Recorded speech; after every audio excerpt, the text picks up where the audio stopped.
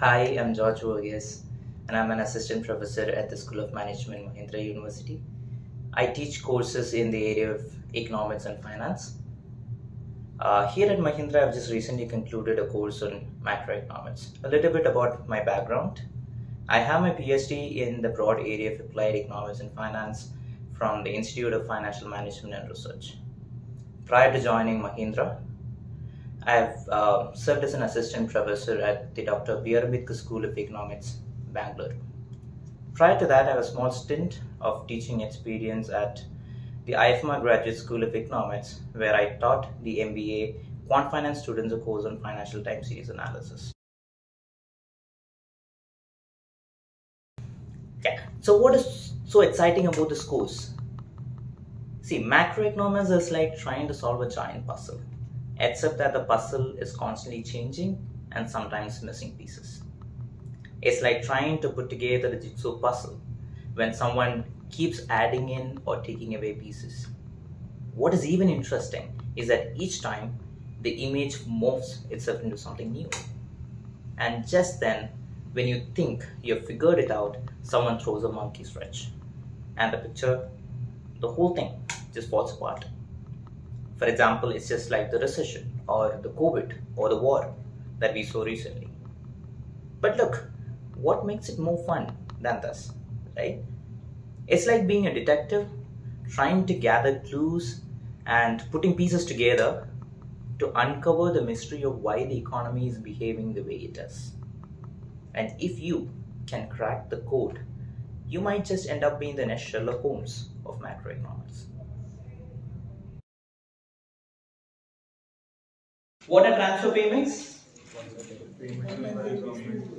Transfer payments are those payments that one party makes to the other without an exchange of value. So what are the examples of transfer payments? Pensions, subsidies, unemployment pensions, or whatever transfers the government pays, or health benefits, right? The government pays. But subsidies is something that I want to correct. Okay, subsidies does not really become a part of the transfer payment. So this needs to be understood clearly. Now, why is subsidy not a part of transfer payment? How do you understand subsidy? Government is paying on behalf of you. The example is LPG, the petrol and diesel that you put on your car. These are all subsidized by the government, right? Now, why is subsidy not a transfer payment? For that, to understand that, you need to understand what transfer payment is. What is transfer payment? Payment of money or exchange of cash or money between people without any value in exchange. Right? If somebody is paid a pension, they had worked in the past, but when I'm calculating GDP now, transfer payment does not count. Because transfer payments does not form a part of GDP because there is no creation of value in this year. Are you able to understand? Is everybody clear on that? Transfer payments does not form a part of GDP because there is no creation of value. There is no production. There is no production of goods and services in the economy. Yeah. Now think, why are subsidies not a part of transfer payments? Yes. Sir, maybe because subsidy is more of a discount. Right? Yes, sir. So subsidy is more of a discount than payment. Okay. Let's connect that. Subsidy, when you understand the concept of subsidy, it is government supporting you. But unlike transfer payment, you cannot say that there is no value in exchange. For example, the government is subsidizing LPG with say like 200 or 250 rupees. The value is already there. LPG is there. Okay, something that should otherwise cost you 1000 rupees, it is costing you 800 rupees, which means that government is subsidizing up to 200 rupees. Now, that subsidy goes into this value. Something is valuable. I mean, the value of this LPG is 1000 rupees. Just that you are paying 800, on behalf of you, the government is paying 200. The value is created. There is some production. Let's say a good. There is a good, you're paying some money, government is supporting you in that. Mostly in for agricultural laborers to fertilizers, they do give a lot of subsidies. Electricity, for new companies that are coming up to promote more companies to come up, government gives subsidies in terms of like supporting them in terms of electricity, water supply, etc. Right? So the value is being created and the government is supporting them. So the value creation happens even when there is subsidy. So it is counted in the GDP and it is not a transfer payment. Hello, I'm Krishav Agarwal and I'm a BA Economics and Finance student. I'm pursuing this subject because I really like it. I've been studying it for 5 years and I've decided it's my passion. In this course, we're going to be studying macroeconomics. Macroeconomics is a field which talks about the economy in general. In this, we're going to be talking about government policy, we're going to be talking about certain macroeconomic variables, and we're going to be talking about how these two things collide to affect our daily life.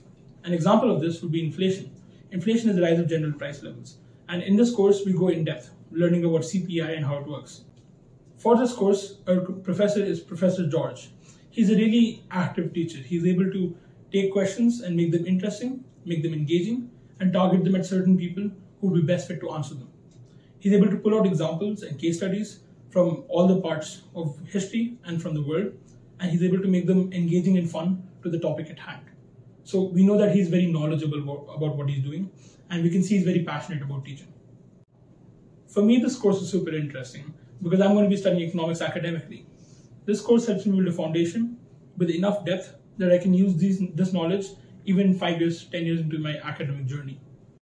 Hello everyone, I'm Sakshi Totade from Mahindra University School of Management. I'm a first year student and I'm here to give you a review about our macroeconomics course, which is taught to us by Professor George. The course is very engaging and interesting. Our professor makes sure that he covers diverse and relevant topics which range from economic growth to monetary and fiscal policies. As a student who's never taken economics before her undergrad, Professor George makes the course really easy and simple to understand for students who have never had macroeconomics, or as well as students who have learned economics in their school years, which is really interesting. And Professor George always makes sure that we are engaged in class. He encourages critical thinking and discussion, which is something that I admire a lot about him. The assignments and the exams that he gave us helped us apply knowledge in the real world, which was very interesting to me. Overall, the course is very rewarding and it has been a valuable experience to me. Thank you. So let me leave you to ponder on a classic question once raised by the father or founder of modern macroeconomics, Sir John Maynard Keynes. And here it is. When facts change, I change my mind. What do you do, sir?